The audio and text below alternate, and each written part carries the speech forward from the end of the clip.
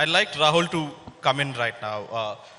Do you have to be in mainstream politics in the society to bring in change as youth, or an individual is good enough to bring in changes?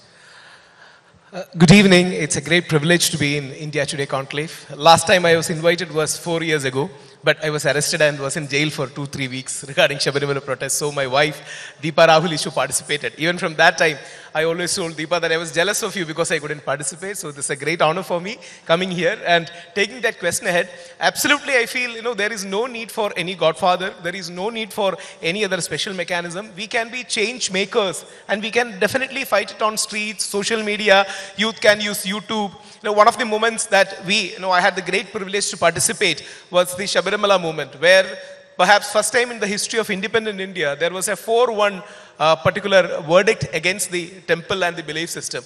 No political party supported us. Rather, every political party was on the opposite side in the beginning. But normal devotees, ordinary people, youngsters, especially female leaders, backward communities, we all came together and we could perhaps change the first verdict by the power of the street, by the power of the people. The 4-1 verdict, which everyone thought was nothing but a Himalayan task to be overturned, we could do that because of our agitations, even though the verdict is not, final verdict is not out. Supreme Court has referred it to a higher member bench. But in effect, we know that victory will be ours, and it is very similar to the Jallikattu movement that happened in Tamil Nadu. So it need not be politics. It can be social activism. It can be YouTube activism. It can be digital media. So yes, youth can be change makers. You have to make yourself heard. You have to raise your point. You have to raise your position. And this is the best time because you get a lot of spaces in the media. I was privileged. I'm a huge admirer of Rajiv Sarvai sir. I had a great privilege to be in his shows. National media supports you. Regional media supports you. So I don't come from any political background, but I get a lot of space as an activist. So yes, you can make meaningful interventions and you can really change the landscape because there is more of a democratization of the entire media space. There is democratization of social intervention space. You need not come from a family. You need not come from a party. You need not be from the rich background.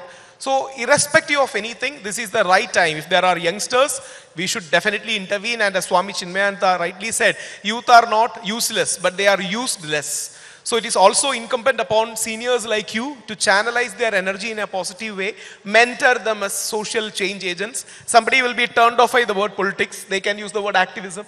They can use the word change makers, social intervention, cultural intervention. And this is possible. Whether I am a right conservative Hindu activist, Chinta will be a left liberal, Dahlia may be a secular Muslim community activist. But we all have our own spaces. So this is the right time across the spectrum, whether you belong to right or left.